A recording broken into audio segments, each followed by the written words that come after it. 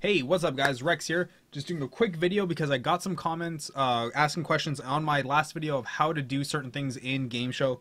So I'm going to do this as I get them, so by all means if you have any questions at all, throw them in the comments and I'll make a video as soon as I can. So for this video, we're going to show you how to put a chat window in for YouTube gaming. The same goes for Twitch, and if you saw the full video that I made on how to set up GameShow, it's answered, and if not, then here's a link, but let's just do it. So open up GameShow. You're going to want to go to YouTube Gaming. It'll ask for your screen name. So I'm going to put my name in here. Set your bit rate. We're just going to keep that as normal. Okay, and then here's mine. And we'll click Allow. It'll manage my account. So now that you got GameShow open, you're going to want to make your scene, of course. So go screen capture.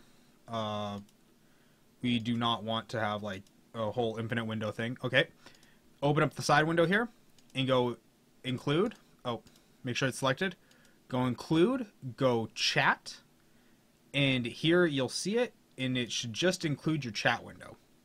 And right there, and you see it, here is my chat window, and here is my, here's my actual dashboard for YouTube gaming. So as you can see here, I did type something in.